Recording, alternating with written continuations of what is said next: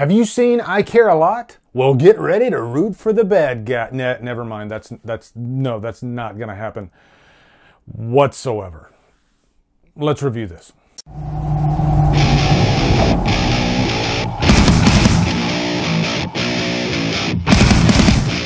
I Care a Lot stars Rosemund Pike, Peter Dinklage, and is directed by Jay Blakeson.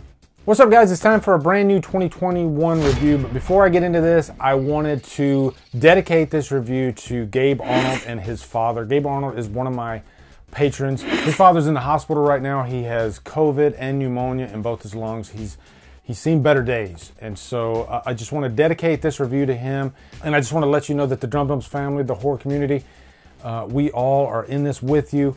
And we're just hoping and praying that you have a speedy recovery, get through this mess that's affecting so many lives right now. So, Gabe Arnold and your father, this is dedicated to you guys. And by the way, sir, you have a great son right there, okay?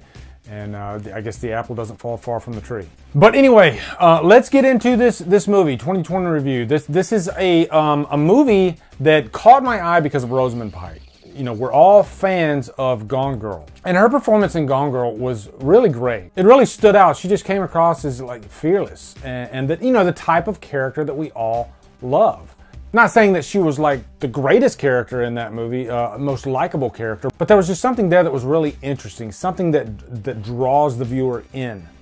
And this is a similar type of character with those, you know, types of traits, that ambition, that fearlessness, but there's something about this character that rubs me the wrong way. I guess that's the best way to put it. Anyway, first off, quick plot synopsis. Rosemund Pike, she plays Marla. I was thinking of Marla Singer immediately. Anytime I hear the name Marla, it makes me think of Marla Singer from Fight Club.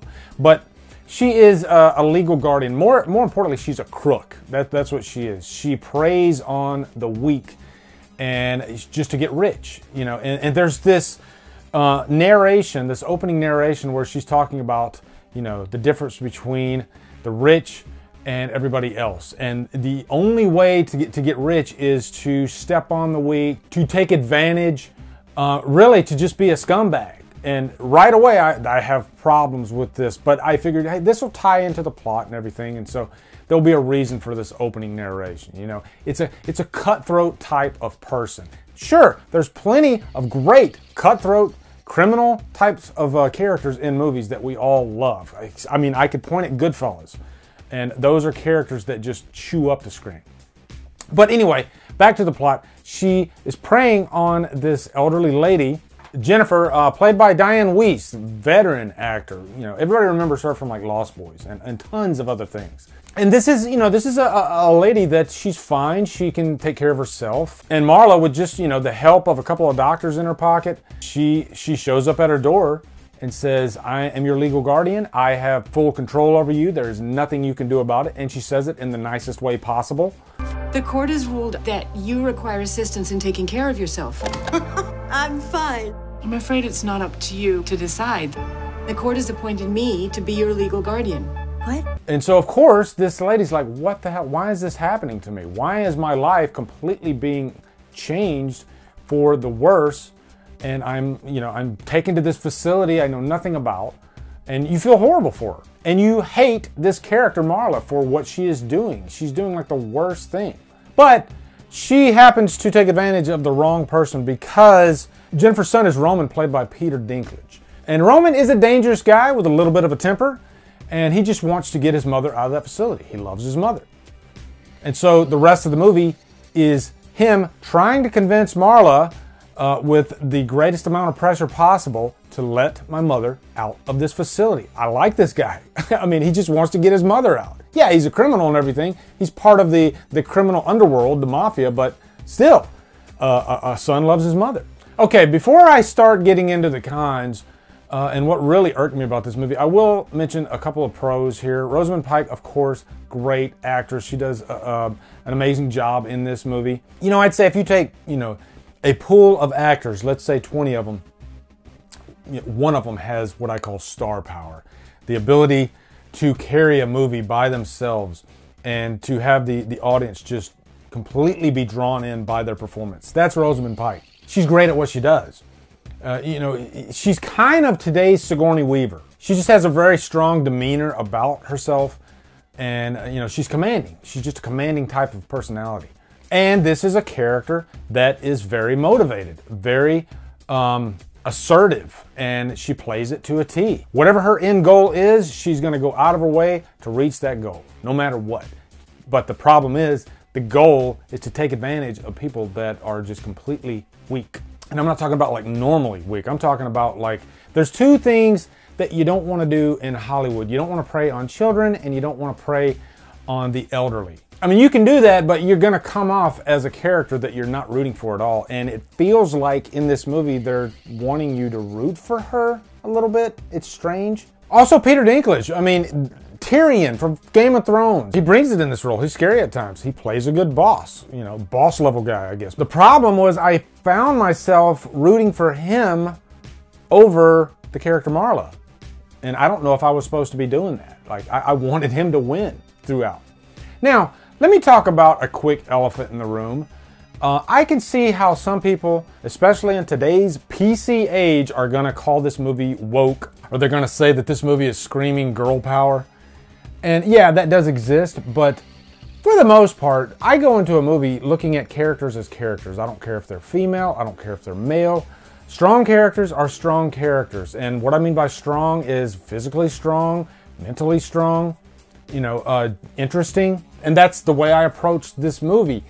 I didn't look at it as I should be viewing her character differently because she's a woman. No, I was just, she is the head of this assisted living facility. Could be a man, could be a woman. And that's a barometer for myself too when I'm watching these types of movies. What if Marla was Mark? What if Marla was played by a man? Would my opinion on this character be any different, you know? And if it is different, then maybe you need to have a conversation with yourself. I'm not looking at this as, you know, woke material at all, you know? It's just people living their lives, and there's all different types of people in this world. There's strong people, there's weak people, and how they carry their lives and how it develops the story. There are some nice riveting moments in this too, you know? This is a character that is put in harm's way quite a few times because of the wrath of Roman. And normally you should be like, hell yeah, you know, this is like what Martin Riggs was putting up with in Lethal Weapon, you know, having to get out of these horrible situations. Like he's underwater and, you know, he has to break his shoulder or not, you know, knock his shoulder back into place. And we're rooting for him. Yes, Martin Riggs, you're so fucking awesome.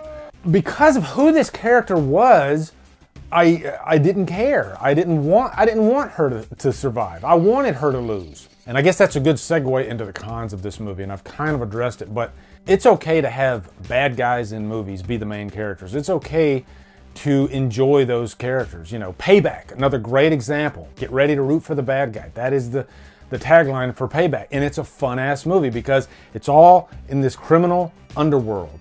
And everybody stays in that little sandbox. When you step outside of that sandbox and the person that you're supposed to be rooting for is taking advantage of the elderly, and by the way, the movie discards the elderly just as fast as the characters in the movie discard the elderly, which I kind of find disgusting. Jennifer, this poor lady, is not anywhere near the focal point of the movie at all. She's really just a chess piece in the story for Roman to try to save.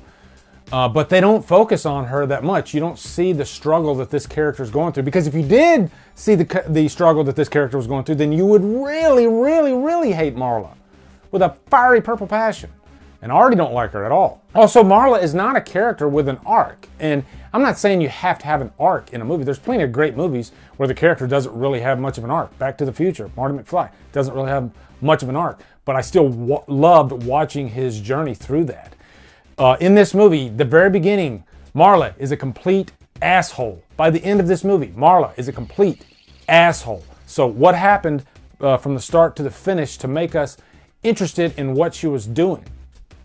Nothing, really. The whole time I'm thinking, you're still an asshole. What you did to Jennifer, this old lady, is horrible. I hate you. That's the journey in this movie. And if they do anything at the end of the movie to try to make up for it, it's almost too little too late. But, I mean, if anything, this movie does draw out an interesting conversation because, yes, there are people like Marla out there that take advantage of the weak.